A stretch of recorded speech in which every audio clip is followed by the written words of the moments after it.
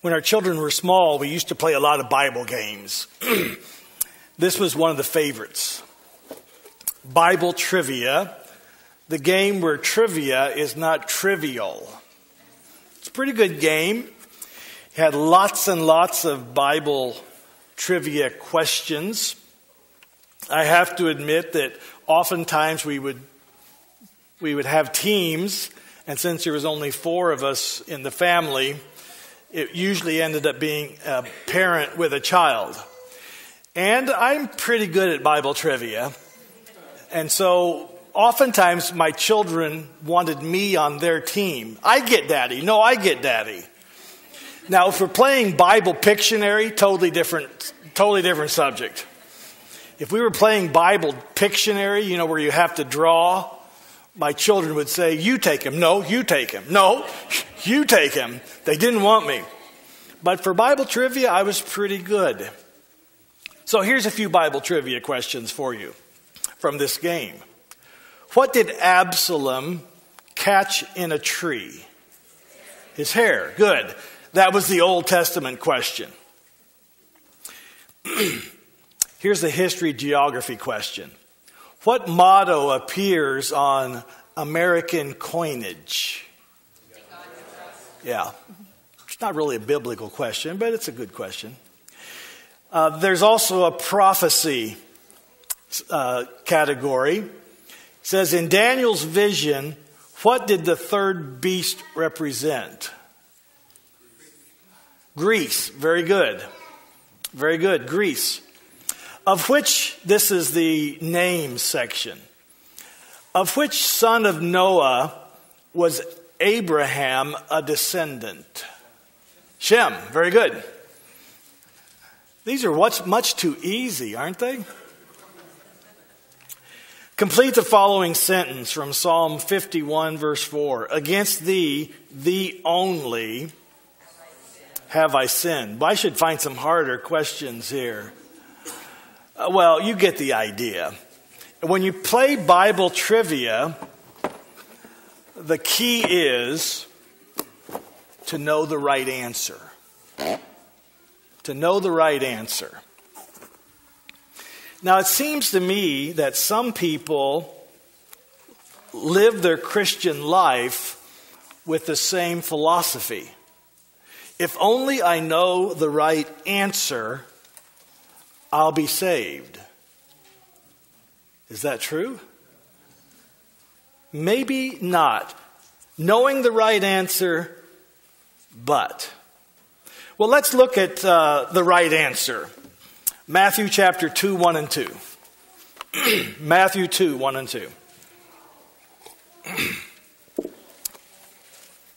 A question is asked and an answer is given. It's a familiar story to you.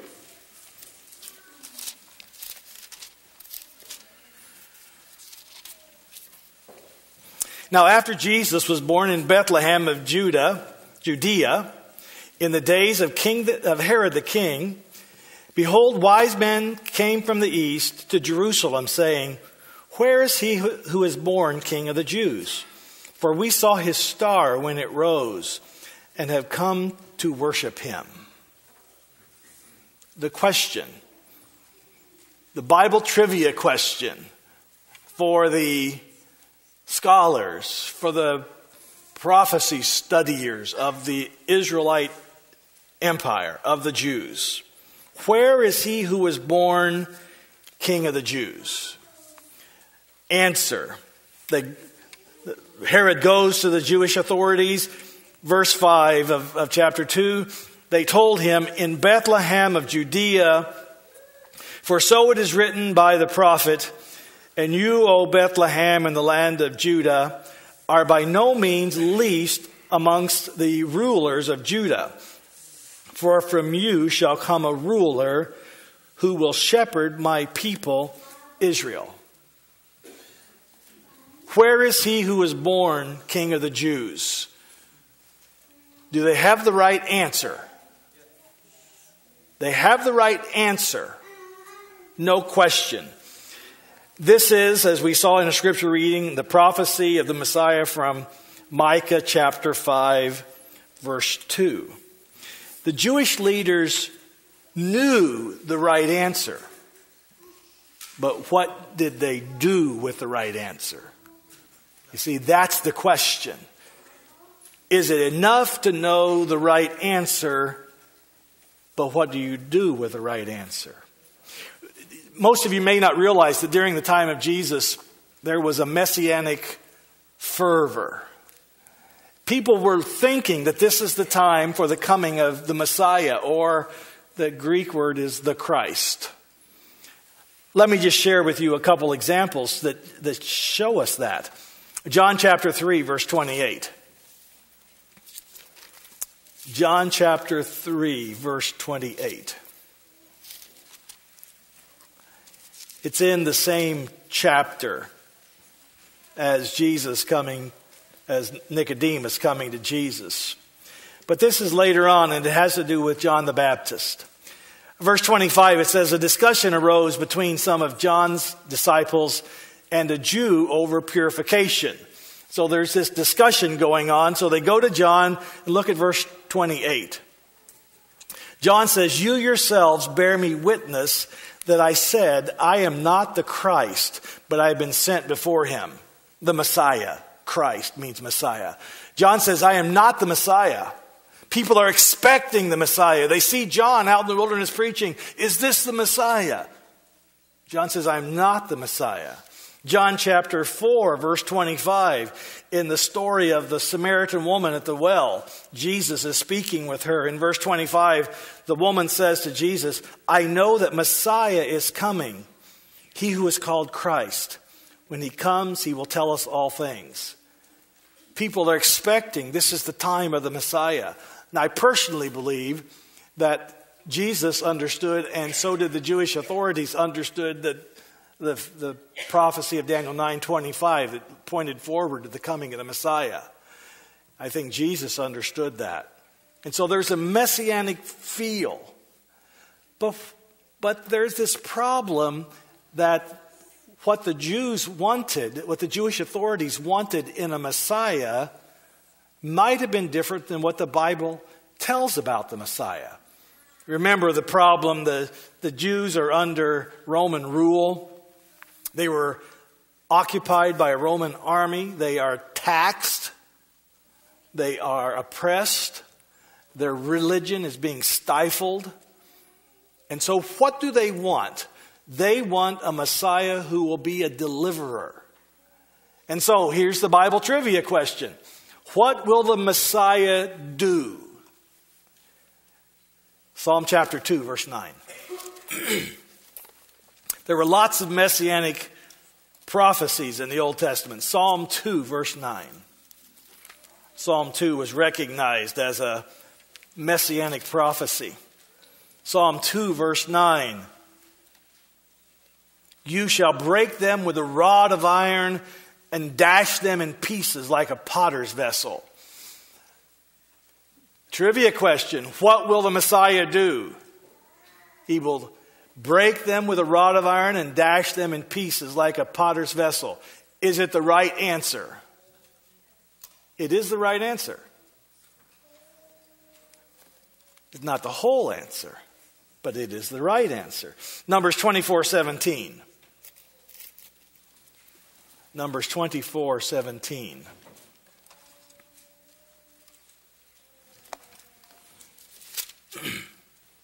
This is in the prophecy of Balaam. Numbers 24:17. I see him, but not now. I behold him, but not near. A star shall come out of Jacob, and a scepter shall rise out of Israel. It shall crush the forehead of Moab and break down all the sons of Sheth. Is that a messianic prophecy? Yes, it is. What will the Messiah do? He will crush the forehead of Moab and break down all the sons of Sheth. Is it the right answer? Yes, it is. It is a messianic prophecy. Isaiah 9:6 and 7. Many of you will know this prophecy, especially those of you who love the Messiah.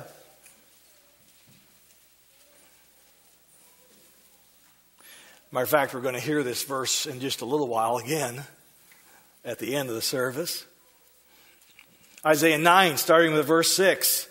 For unto us a child is born, to us a son is given, and the government shall be upon his shoulder, and his name shall be called Wonderful Counselor, Mighty God, Everlasting Father, Prince of Peace. Of the increase of his government and of peace there will be no end, on the throne of David and over his kingdom, to establish it and to uphold it with justice and with righteousness from this time forth and forevermore. The zeal of the Lord of hosts will do this. He shall be called Wonderful Counselor, Almighty God, Everlasting Father. Of the increase of his government there shall be no end. Is it the right answer? It is the right answer. But it seems to me that it wasn't the full answer.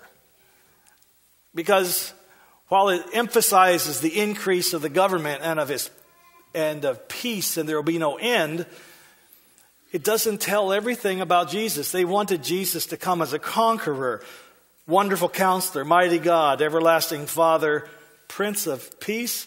They didn't want a Prince of Peace. They wanted a Prince of War to drive the Romans out. So while the answer is right, it is not complete, because they had failed to see other passages like Isaiah 53, which also describes the Messiah. Isaiah 53, verses 4 through 6. Surely he has borne our griefs and carried our sorrows, yet we esteemed him stricken, smitten by God, and afflicted. But he was wounded for our transgressions. He was crushed for our iniquities. Upon him was the chastisement that brought us peace, and with his stripes we are healed. All we like sheep have gone astray. We have turned every one to his own way, and the Lord has laid on him the iniquity of us all. Is this a description of the Messiah? Right answer. But they didn't see this answer. Isaiah 9, 2. I just chose these out of Isaiah because they were convenient to each other. Isaiah 9, 2. Before the last one we saw, it says, the people who walked in darkness have seen a great light. Those who dwelt in the land of deep darkness, on them light has shined. Jesus was going to come and be a light to the world. But the Jews had no interest in being a light to the world. They wanted to be separate. By the way, the word Pharisee means the separated ones. You know, they emphasized certain prophecies and didn't deal with other prophecies. They selected their Bible quotations very carefully. Very carefully. I had a professor in college, his name was Douglas Waterhouse. Doug Waterhouse always used lots of different translations of the Bible. And I discovered that Dr. Waterhouse used whatever translation of the Bible that agreed with his opinion. You know, well, yeah, the King James says this, but listen to what the Jerusalem Bible says. And now I've discovered at this point in my life that I do the exact same thing. So I can't be too hard on Dr. Waterhouse. You know, it seems to me that was the problem of the Jewish scholars. They quoted certain Bible prophecies that bolstered their point, and they brushed aside or ignored other Bible prophecies that didn't go along with their point. And of course, you've never seen a preacher do that, right? Today. Of course, we all do that. Every once in a while I'm listening to a preacher and I say, yeah, but what about? But I can't ask him that question because it's usually on the radio or something like that. We don't always look at the full picture. So what's the right answer? Where is he who was born, King of the Jews? In Bethlehem of Judah. By the way, did you know there were 2 Bethlehems in the time of Jesus? There was a Bethlehem near Jerusalem, and there was a Bethlehem in Galilee. And I don't think I realized this until I traveled to the Holy Land my first time about 20 years ago. Bethlehem is what we would call a suburb of Jerusalem. It's very, very close. In a tour bus from the area of the old city to the town of Bethlehem, maybe 15 minutes. To walk, I can't believe it would take more than an hour. It's a suburb. So where is he who was born King of the Jews? Well, Bethlehem. But here's the problem. It's not just enough to know the right answer. What will you do with the right answer? What do you do with it? Here are these Jewish priests who know that Jesus, the Christ, not Jesus, but the Christ, the Messiah, is to be born in Bethlehem. They've heard rumors. There's this fascinating quotation from the book Desire of Ages in describing the priests and the rulers. It says that when the wise men came and began to inquire of the king and the priest, where would the Messiah be born? It says this: the priests and elders of Jerusalem were not ignorant concerning the birth of Christ as they pretended.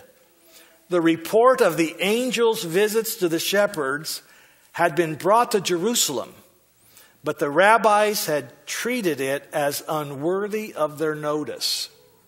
They'd heard stories about the shepherds seeing these angels in the sky. But they had this attitude. Well, if the Messiah had really come,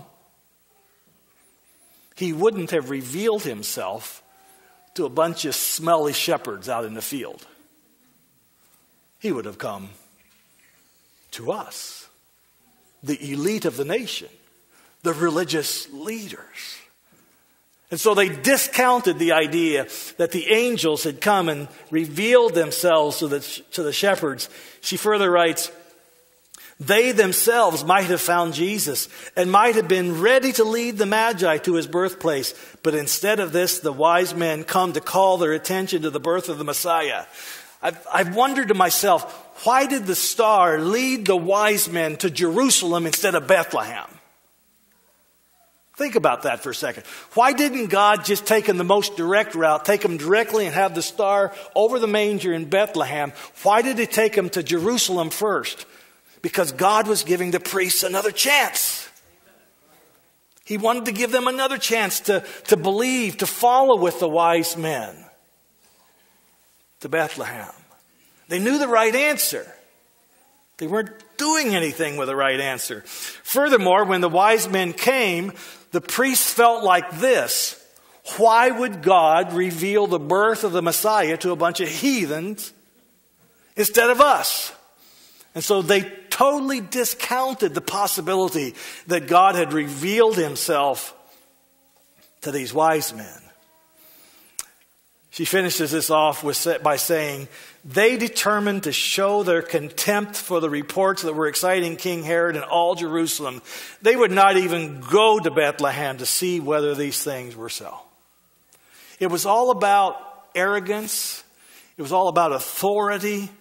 It was all about feeling like you're something and nobody else is anything.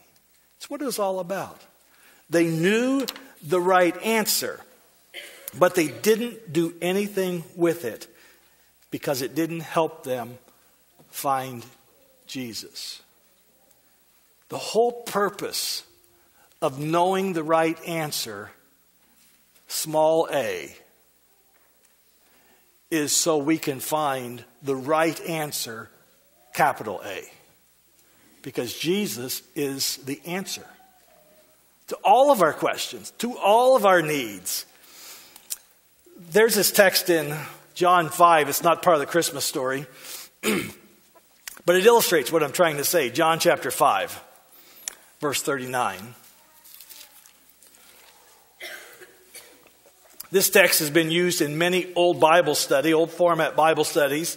The old format Bible study says, ask the question, and then it gives you the text, and then you're supposed to write the answer. Some of you have done those old format Bible studies. They're really pretty effective. This one used to be used to ask this question, usually on the Bible study on the Bible. The question went something like this: what does Jesus tell us to do? And it only makes sense if you read the verse from the King James Version of the Bible. Because the King James Version of the Bible, John 5:39 says, search the scriptures. So that's what you're supposed to write. Search the scriptures. It's supposed to be an example for us to search the scriptures.